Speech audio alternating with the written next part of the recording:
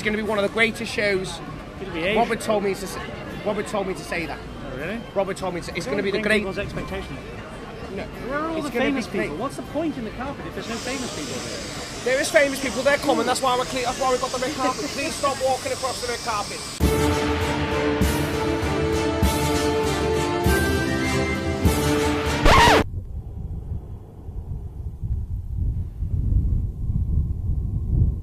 Are you sure? Excuse me, just wanted to ask, what did you think of the show? What's the show about? I don't know in the first place.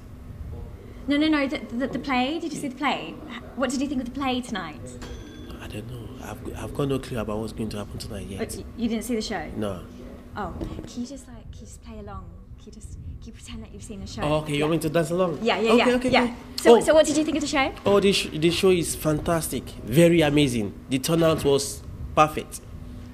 Can I just ask you a quick question? What did you think of the play tonight? I haven't seen it. So what did you think of Peter Pan Goes Wrong? No, it was wicked. I didn't notice anything going wrong at all. I was pretty impressed overall. These amateur groups are very good, you know, and they deserve their place in the West End. I've said this for a long time. You never know what's going to happen with them, which is the joy of it. I want to see him fall out of the harness. I want to see Tinkerbell drunk. Doors slamming on faces, people falling down. Just hope it goes wrong. Oh my God, no. No, it'll be first. They'll have it perfect. They've been rehearsing for ages. It'll be perfect tonight. It's the opening night, for heaven's sake. Their inventiveness is unbelievable. I'm a huge fan. I love it. Absolutely love it. My mum said she liked it, so that's a good sign. It's very, very silly and very funny. And there's no pretension. If you're a pretentious person who doesn't like to laugh at things, don't come because it's not for you. If you're anyone else, come. It's great.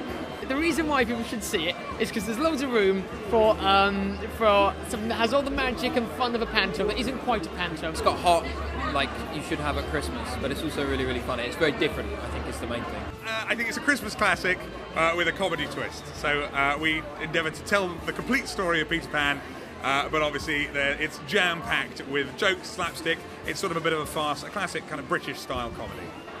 It's really great. Yeah, it was really great.